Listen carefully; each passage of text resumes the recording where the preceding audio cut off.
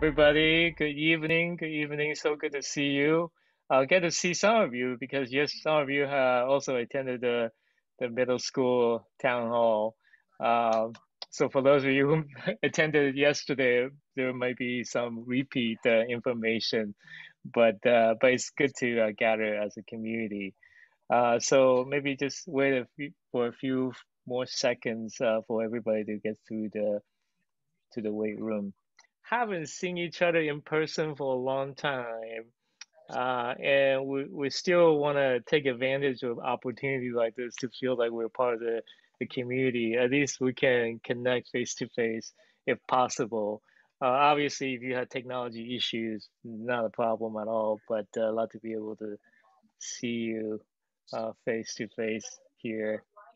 I want to start out by just sharing with you a little bit about the context in which we're in, what might be the updates in terms of the high school schedule, and I'll keep it brief. I'll try to be as concise as possible. I know many of you know that I'm I'm quite wordy. I talk quite a bit. Uh, because I'm so excited to give you a lot of information, but I'll try to be as concise as possible. And then at the end, and I'll give a major portion of our time together for you to ask direct questions, and you can simply unmute yourself to ask the question. Or you can, if you don't like to be on the spotlight, you can send your question to the chat, and we'll be able to go through that. And joining with us today is Reverend Sweeney, Dean of Students in high school. And we also have Rachel Fenton here. She is the acting associate dean of students this year in a high school. And we also have Mr. Chen, who is the director of innovation in our school as well. So you know us, and we're here to serve you. Start out, just kind of share a little bit. We all know that we have a plan during this COVID season, right? During the pandemic, and this plan was actually have been approved. The gradual sort of dimmer switch like reopening plan was approved by the county all the way back in early October, I believe, and we've been operating under the assumption, and things kind of got took a step back when the shelter in place order was imposed on top of the purple tier condition that we were in. Nonetheless, we still have some flexibility within that plan to do some things, right? Uh, and most recently, the state of California governor have have imposed some changes, and we have gotten some updates on the rules and regulations. And this is literally just 2 weeks ago, and the county health and education department have been busy trying to understand the implication of these new regulations. So I'm going to try to be as concise as possible to help you understand what are the key takeaway for and how that impact us. Number one, uh, students in order to be on campus, they had to be in the cohort groups. That idea in the past was has this major emphasis on the size of the group, right? So, for example, if you want to bring a class of students into students into a class, it has to be no more than 15 students. Uh, this new rule right now no longer put emphasis on the number, but rather put tremendous emphasis on physical spacing. That's number one. Number two is the group stability. Group stability. That means you cannot shift around. The teachers who are part of connecting with the group cannot move around either. So as long as the classroom's spacing allows for 6 feet spacing, then you can max on that number of students, given the fact that they stick together. Now, obviously, if the rooms are too small, then you have to adjust the number accordingly, right? So that's one. Another one um, is it puts tremendous emphasis on the protocol, the COVID risk mitigation protocol, which is face mask ought to be worn and enforced at all time, frequent hand washing, um, and so on. These kind of things are critically important. It also puts quite a bit of emphasis on facility, right? So the ventilation system has to be well put together. I'm happy and proud to say and be able to share with you that with the genius, Mr. Baumgartner of our school, he was able to update all of our classrooms with really upgraded ventilation system. And I'll tell you what that means. According to the Public Health School uh, and the Global Health Institute at Harvard, a healthy building ought to have a complete room exchange of air at least 4 times in an hour to make it a healthy space for the mitigation of COVID risk. Um, our system can exchange up to 7.5 times an hour. So that means we have the ability to have fresh air through, and it's not blowing air through, but rather is a gradual um, and efficient exchange of air. So that will mitigate and minimize the airborne spread of the virus. So that is a good news, and so I want to just give you that context. So what that means is that we, at the moment, we would love to be able to begin to think about how to bring students back on campus safely. Now, obviously, we have to be sensitive to what's going on around us. I want to start out by saying and using this analogy of marathon, right? So I used to run marathons. I don't anymore, but I used to run marathons, and I still remember the first time I ran marathon. I was in San Diego, right? 26.2 miles. I was doing pretty good until I hit 20-mile mark, right? And if you think about it, if you have run 20 miles, 6.2 more miles is really nothing, right? It's just a typical training 6.2 miles. But goodness, when you hit 20 miles, you just feel like you just can't do it anymore. But this is what we call the wall. You hit the wall and you just can't get through it. And I just want to stop. But I know that if I stop, if I just simply take a break, there's no way that I can pick up my feet again and keep running. So it is important, I think, in this season, we're in this pandemic marathon. And I think we're hitting the 20-mile mark right now. And we're tired, we're frustrated, and so on. But it takes the whole community to encourage one another to just hang tight and do our due diligence and keep on having the right uh, healthy practices so that we then can continue to gradually open up our campus and invite students back onto campus. So that's really important. So in a moment, I'm going to share with you our plan. Think of it this way: the plan I'm about to share with you is really applicable from February 22nd to April 1st. February 22nd is the Monday when we get back from the February break.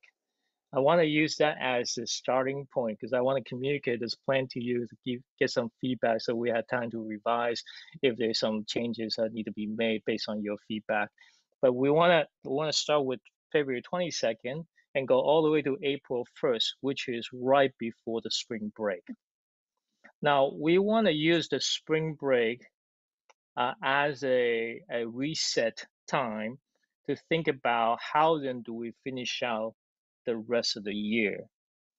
So if our gradual reopening and there is no no risk, not I would say no risk. If we had done well and no community spread, then we can go back and say, can we open up more days, having more activities and so on and so forth, and then to finish out the year. And this is also come in a context of a vaccine rollout, right? So right now we pin our hope on vaccine rollout, but at the same time we know that it is not going quite well. In fact, you know, right now we're still on one tier 1A for those who are age 75 and older, folks who are at high risk, folks who are at the front line, medical front line. Um, Teachers are at the top of the queue for tier 1B. So that means once 1A is done, the teachers will be next in line. Once we get that, then we will have much sort of a greater confidence to be able to offer more. So that's really the context. But right now, even without vaccine, I think with all the mitigation measures that we have, we can still be able to do more than what we've been doing. Um, a few key considerations that I want to share here. Actually, let me just go directly to the plan. Um, here is the Here is the plan. Let me see.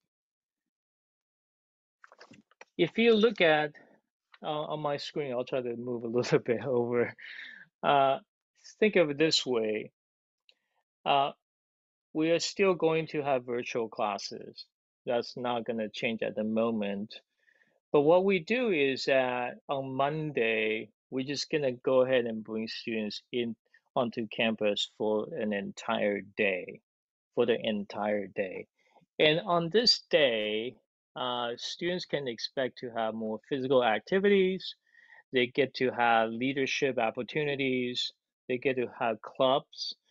They get to have office hours, which our students tend to really enjoy and really like and really need. So they get to do that. We can also set up lab and studio. In fact, this afternoon, the outdoor education went really well, and I get to see different groups, and it's incredible when I walk into the science lab and seeing students making paper and having that lab space be populated by students. That was an incredible feeling. That was an incredible feeling. So I think we can do this safely. And so we'll bring them in basically the full day, no, not just couple hours, but full day, and we'll be able to bring them in here, and but still continue to have virtual classes for the next 4 days, running the same schedules. And we're going to start with that. Now, some of you may say, well, can we move that day in some other days of the week? The answer right now is that we had to consider the middle school's need and also elementary school's need. So the Monday works out to be the best based on all these different factors. I want to give you an idea how that bump up against all these other school divisions, because some of you may have kids in other divisions. So I'm going to show you a different slide to show you how that works. And I'll move out of the way a little bit so you can see. Um, as you can see, for middle school, then they have a day and a half on campus. They have a day and a half on campus, and elementary will continue to have 3 days on campus. Elementary school has been on campus 3 days a week since October, and it's working out really well. Now we are giving more of a liberty to do so for middle schools, a day and a half, and then in 3 week time, we're gonna into this period, we're gonna reevaluate to see if we can give one additional day to the middle school to make it 2.5 days to finish out this period that I talk about. February 22nd to April 1st. High school, I'm going to continue to think about it as we see the constant changing regulatory environment around us. So I'm not closing the book on that, but I don't want to overpromise either. So right now, I want to say that what we can do and promise is to have a full day of on-campus experience that is rich, and healthy and safe, and it won't be boring, and so on. I want to just finish out sort of what I want to talk about here, my part, with a few consideration here. Number one, as we're designing these schedules, not only for the high school, but the whole school, high school, middle school, and then fourth and fifth grade, we had to figure out how to come up with some, to have a plan that is flexible for people and is adapted for this constant changing conditions. Who knows? If all of a sudden by miracle that vaccine rollout turns out to be really efficient and great in the coming weeks, then we're gonna adapt and change a lot more, right? But if the COVID variants do turn out to be incredibly serious and difficult to deal with, then we also had to deal with that. So that is a reason why we had to have that adapted plan. Number two is that we focus on proper protocol, try to be safe, right? Try to be healthy. So this plan is making sure that it is still really, really safe. Number three is that for variety of reasons that there's going to be some families that choose to opt to stay virtually, and because perhaps there are members in the household who are at higher risk categories, or that the degrees of comfort is not quite there yet. So they can still continue to be remaining virtual. So on that full day experience on campus, we will have option for virtual students as well. So they won't they won't be missing out. Um, Number four is that this plan is really focusing on the social, emotional, and physical health of our students. We know that right now is so many months now, students are adapted to virtual learning. So as far as learning is concerned, that is happening. But what is impacting the learning is the physical health, emotional health, and the lack of socialization. And so we need to figure out how to do that without really gets tangled up with learning. Um, and teachers have been had really you know since March, really tried had learned how to adapt to teaching virtually and put all the resources and energy and planning into how to teach well virtually. So we don't want to mess that up by introducing additional variable where they had to figure out how to teach hybrid or have less time to teach or this and that. So we say let's focus that whole day on Monday to focus on all these things that I just talked about, and still be able to have office hours during that day. In fact, the office hour can be in person, but at a distance.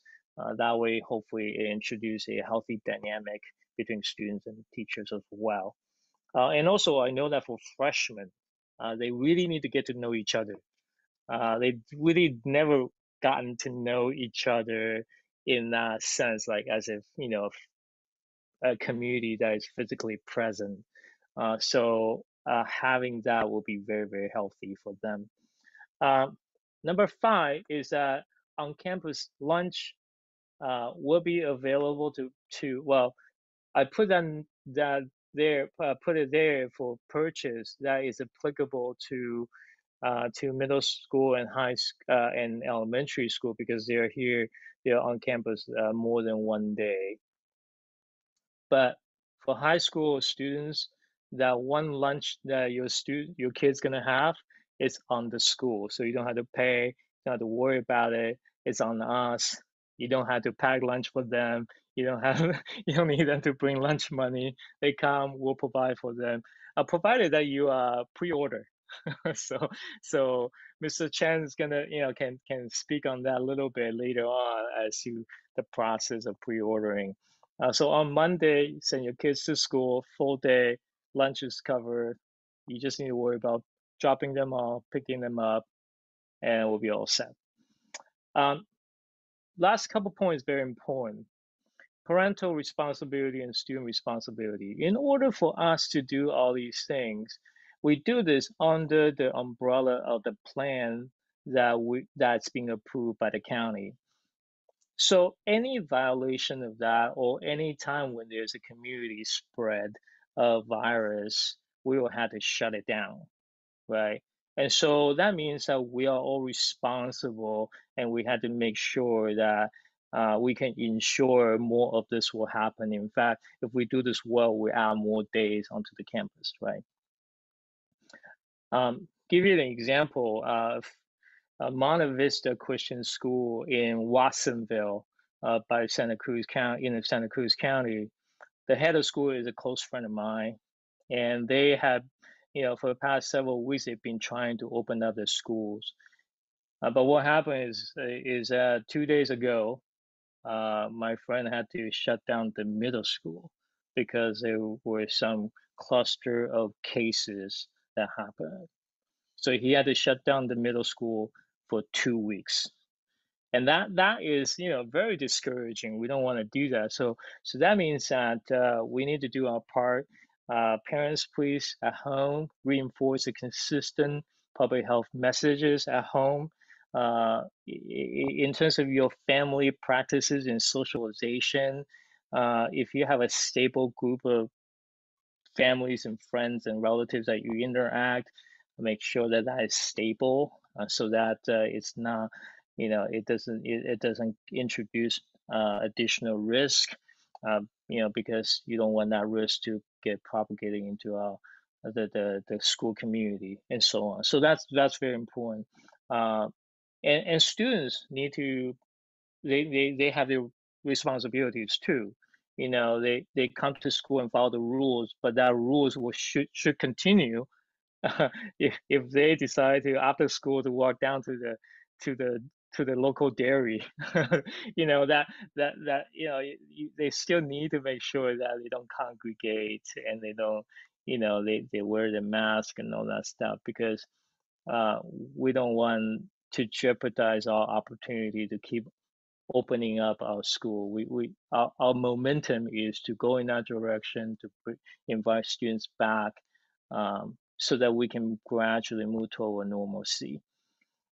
So that's all I have here, and I just want to say that I'm excited to about the possibility of having more of those kind of things together, and with your help, we can do this.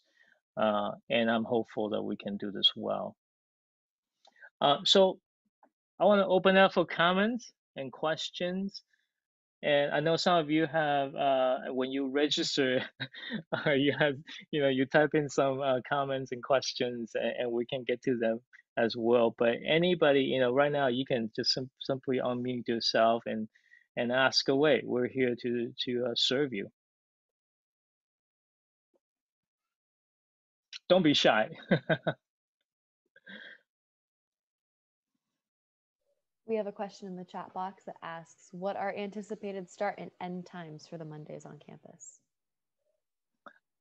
So Rachel, perhaps that's maybe you and Jim can answer that question. We have preliminary schedule that's right. planned. So the preliminary schedule, and we haven't finalized it because we're still making some adjustments, but it runs basically kind of like this. We are going to start school pretty much like we're contemplating around 8:30 in the morning. And we're going to begin with an hour and 15-minute period in which our science teachers, who have endured now almost a year of science with no laboratories, which is a pretty tall order doing it at home, are going to have the ability to teach laboratories in a safe way on campus using our science labs. So between, again, very fluid on the times, 8:30 to 9:45-ish we'll have a period in which we will designate students who wish to participate in laboratory work to come into the labs and work with their science teachers.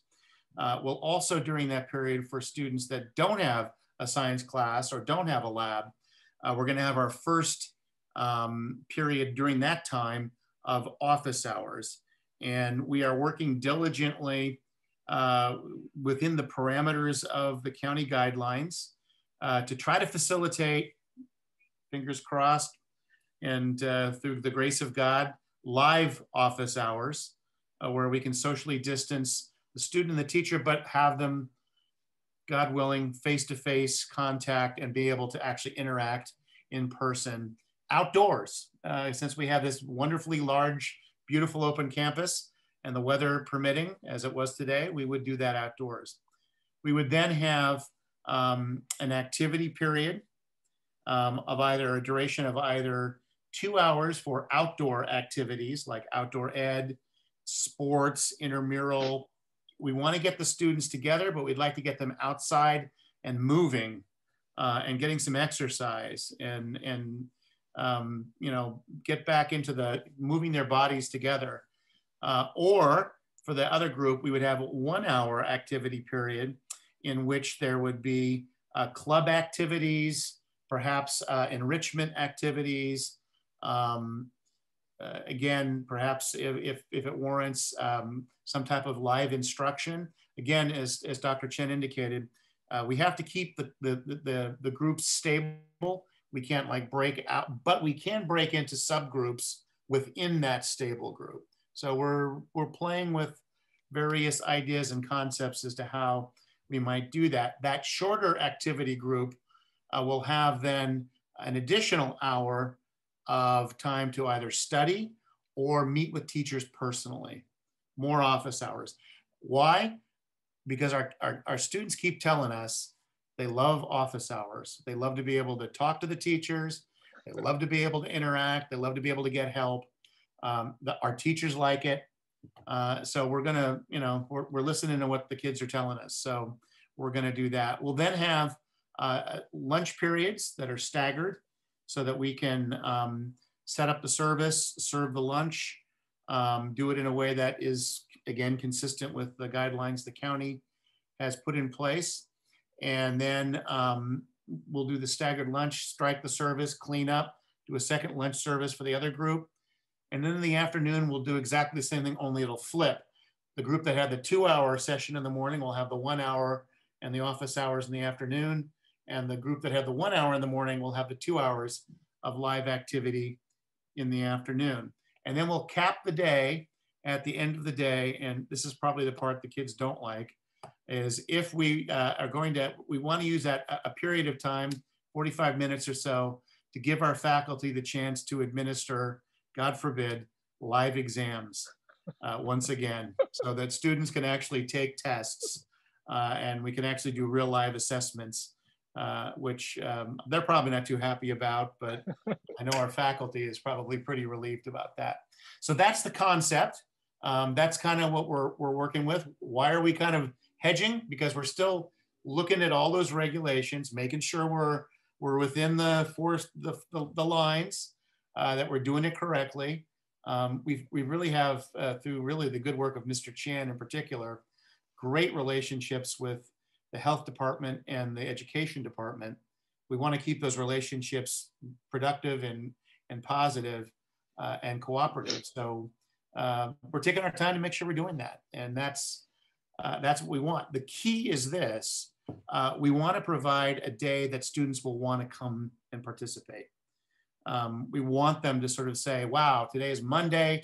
I'm going to be back on campus. This is great. I'm going to see my friends. I got a lot of good stuff I got to do. I'm going to get to work with Ms. Barron. I'm going to get to talk to Mr. Ghosh. I'm going to get to work on a project, and I'm going to see Mrs. Fenton. We want them to be able to sort of say, they're looking forward to it. And because right now, a lot of inertia has set in, and students they're kind of comfortable rolling out of bed at 8:30 with the blanket, flipping on the computer. That gets pretty cozy. We have to kind of get them out of that comfort zone and get them back on campus and moving their bodies and interacting with one another and realizing that, school's going to restart here, whether it's this semester or next semester. We're all going to eventually be back on campus full time. So, we got to start someplace. It will be an adjustment for students for sure. This morning when I saw a group of students who were doing nature photography and they were, walking up and down the campus on those hills. And some boys were on their flip-flops, right? Because they're in their pajama and flip-flop, learning how to adjust back to the normal school life. Our cohorting, the way we health department, as you say, the term cohort is so 2020 now. It's not cohort; it's a stable group, and so the way we develop stable group is by the class, by the grade level. So a ninth grade will be a stable group. And 10th grade will be a stable group. So within the ninth grade, we can do a lot more things with them and still fall within the county guideline. We had a question here, probably chat to me, if the state moves to a lower tier, would the school be able to bring the students on campus for more days per week, and how quickly would it happen? The answer is yes. If the tier begin to drop, then we will be able to do more. But usually, based on my understanding of the tier system, is that the county has to stay at a particular tier for 2 weeks before we can implement a plan. So that's a really important point so today if it goes to orange, then we had to wait 2 weeks before we can implement a plan that is suitable for orange. So another question here is, can we find documentation listing some family student responsibility restriction on travel?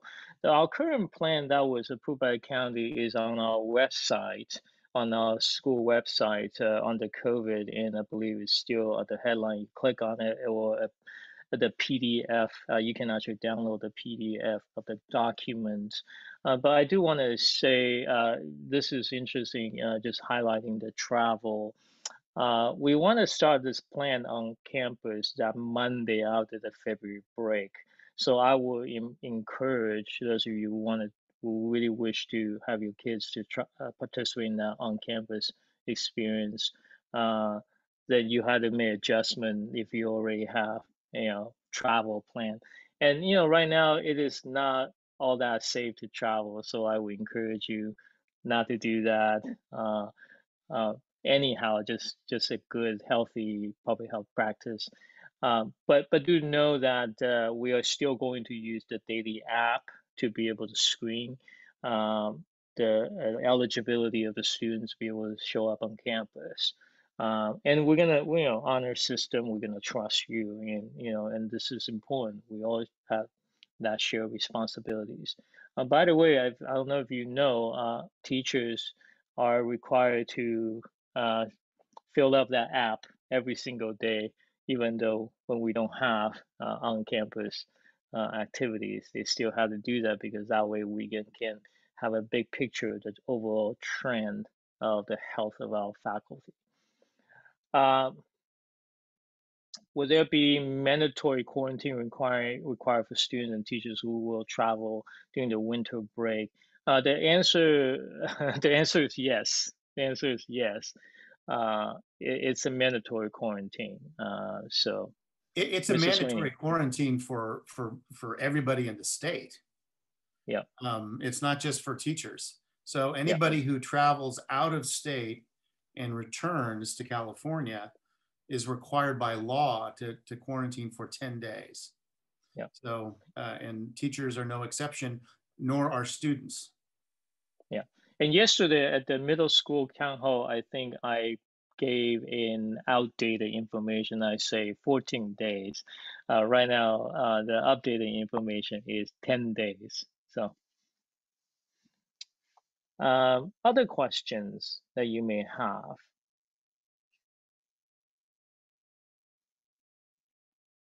There's one in the One chat question box. here is, what is the latest we've heard about teachers being eligible for vaccines?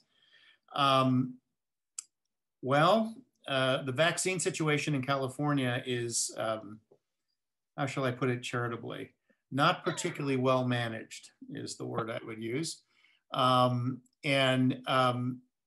My brother, who is a physician in Arizona, was telling me this weekend that they are already at vaccination tier 1D as in David. Teachers are at tier 1B. And I was told, I called, obviously on behalf of our staff, to Kaiser, which handles most of our healthcare plans for our employees, and was told there is no definite date as to when vaccination activities will move to tier 1B as in Bob, which is where we are teachers.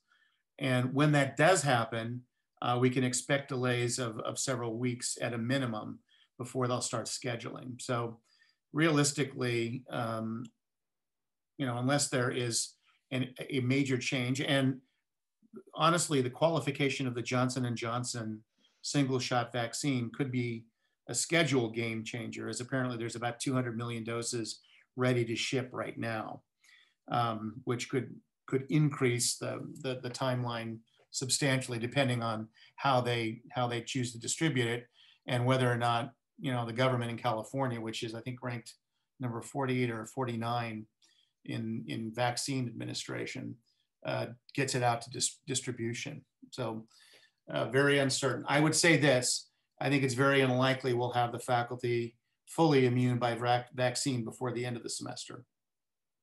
Realistically, we're certainly not planning on it. I mean, we're going to encourage people to get it as soon as possible, but as soon as possible is really a big open question right now. Right, right. And right now, obviously we hope for vaccine, but our reopening plan is to say that how can we continue to open safely in the absence of vaccine, right? So, and CDC put out a statement saying that, school can open with all the mitigation measures without vaccine. And obviously vaccine will provide us more, greater degrees of confidence. Um, you may have questions about athletics. I do want to, I see Coach B is here, our high school athletic director here.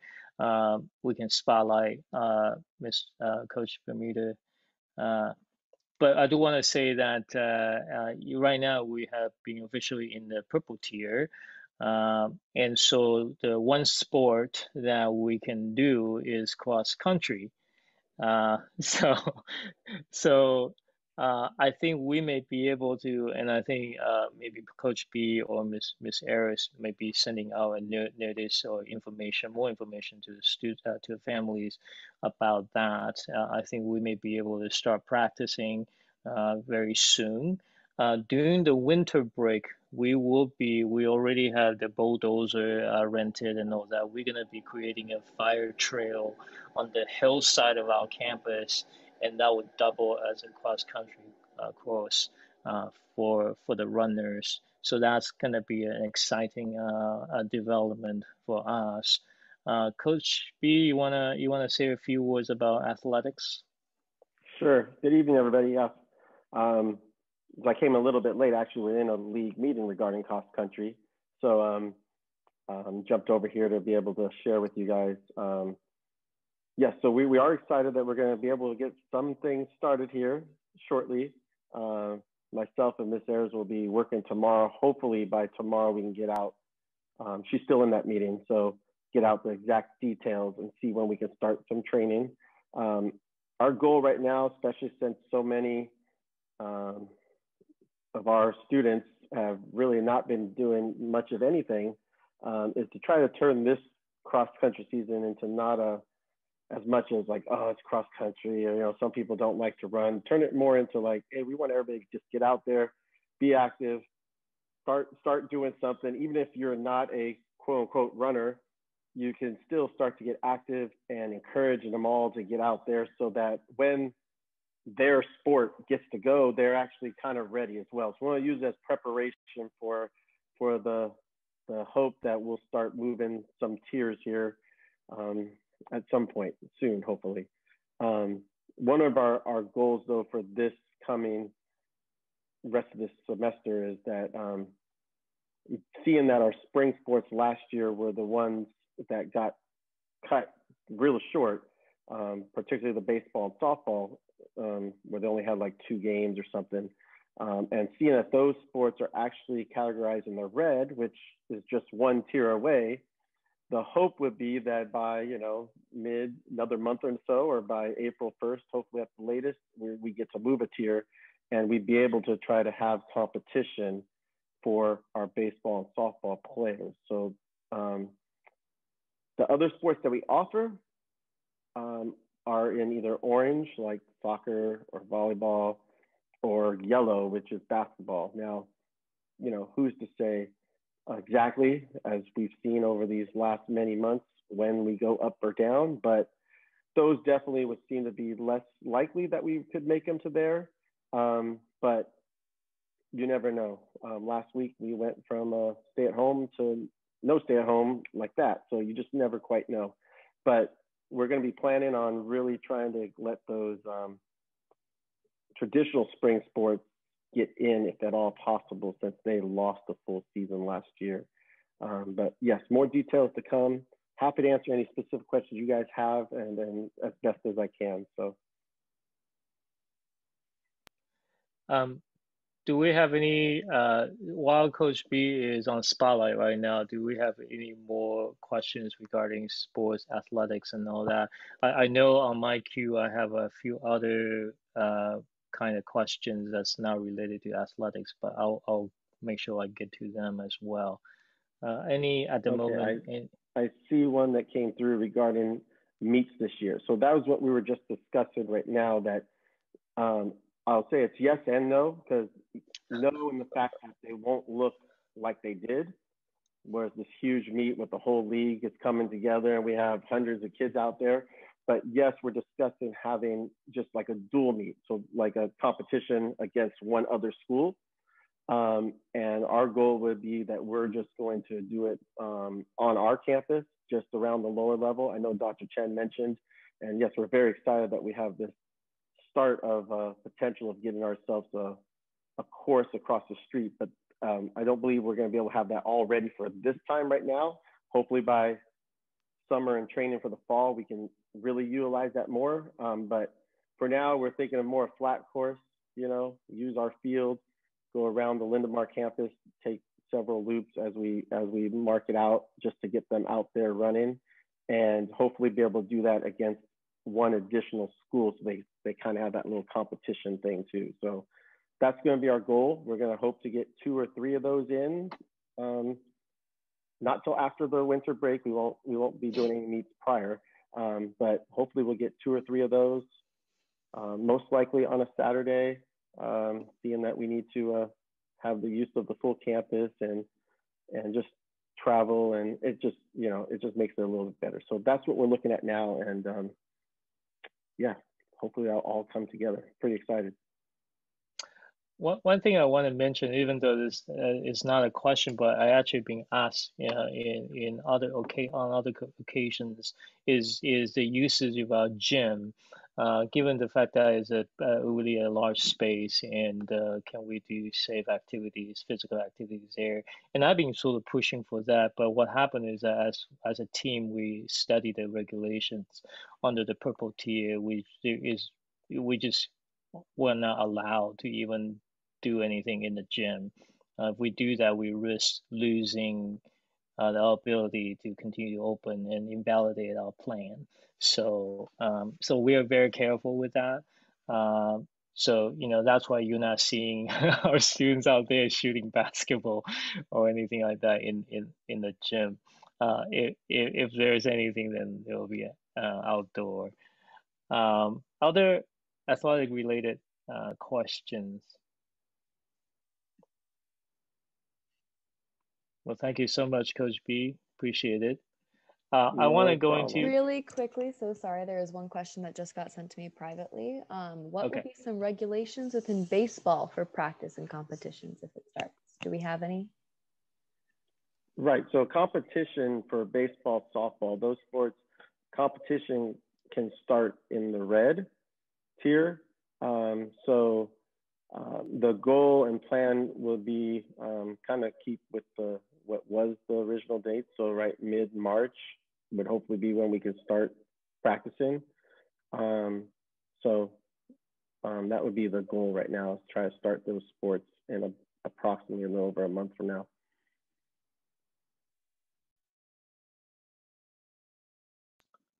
Great, thank you.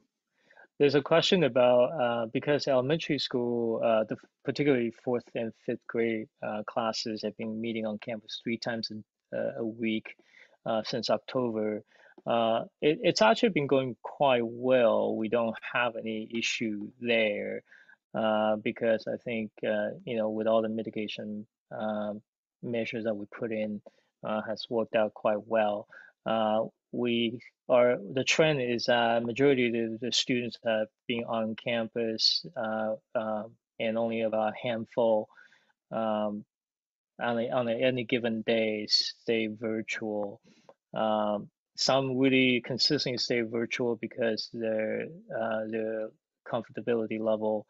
But a few because teachers have been so good at doing sort of having just a few people on virtual and using our technology to be able to attend to both on-campus students and virtual people, that even when a kid had a sniffle and decided to stay home and whatnot, they can continue to join in without any disruption or in their learning. So that's worked out quite well. We don't have any known issue there. Um, so right now we are, as a school as a whole, have been fortunate without uh, we don't have any community spread. We have cases of exposure, and our COVID response team have been very diligent on to contact trace and to impose quarantine and so on. So that's has happened, and uh, parents of the affected group have been informed and all that. So that's being done quite well. I think our biggest issue has been the post Christmas. Post Christmas, we had some known cases of exposure, and we had to impose quarantine and all that stuff. So. Is PacBay considering any type of testing, whether it's asymptomatic and symptomatic testings?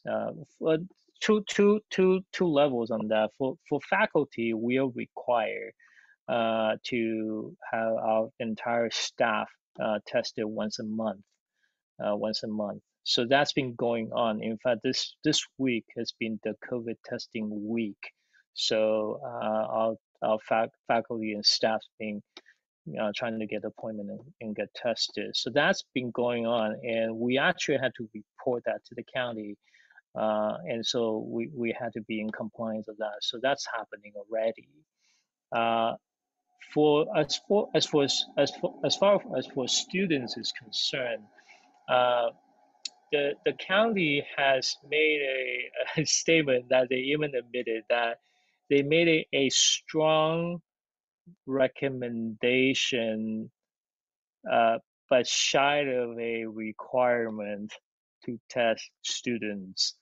Uh, they did say that they want to put emphasis on the cadences of the student testing, but they know that it's not practicable, easily practicable.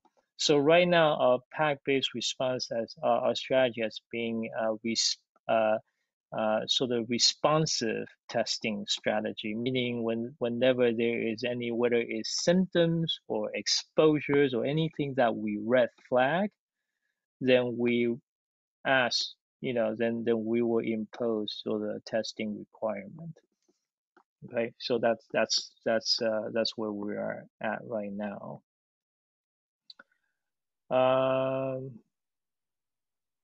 Oh, we got more. We got more.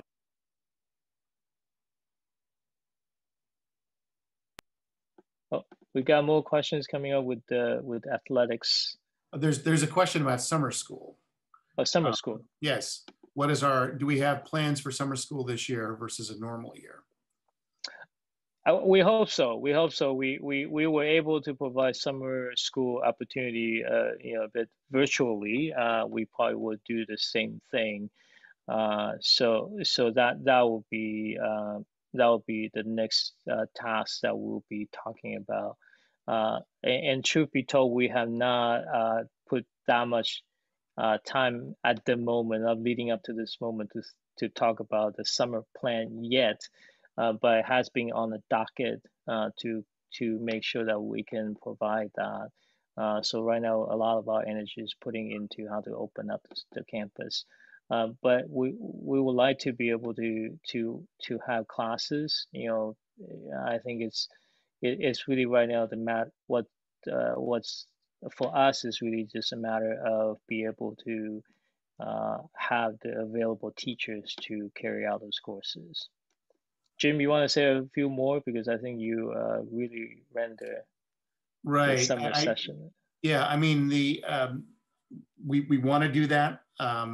It's something that not only is helpful for the students, but I think for some students it's really it's almost essential. So we're going to do it. The problem we run into, very honestly, is with the sort of being specific on the logistics is the regulations and the parameters change so quickly, but that between now and June is like an eternity.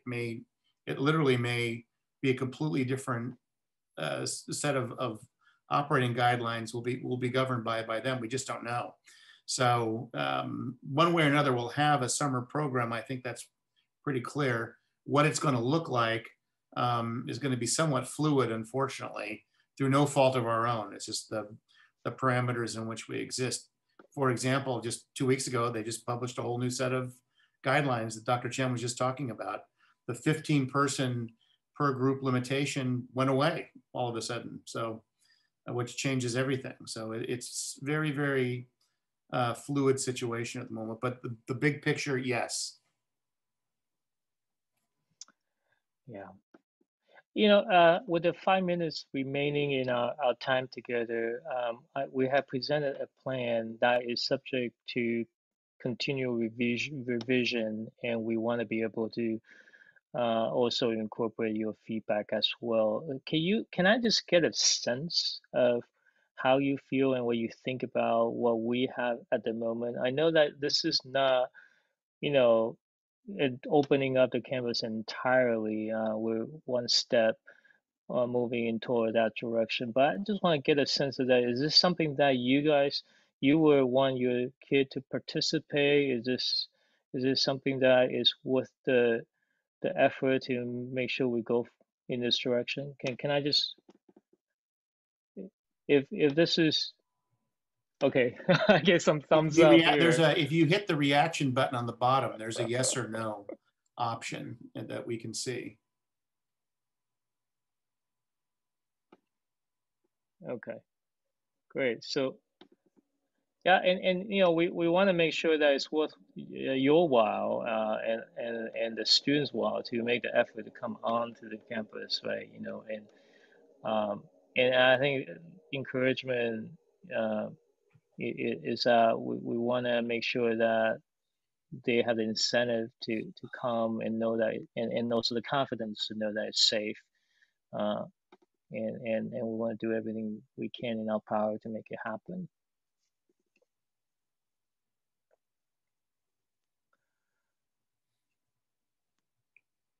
Other comments, questions?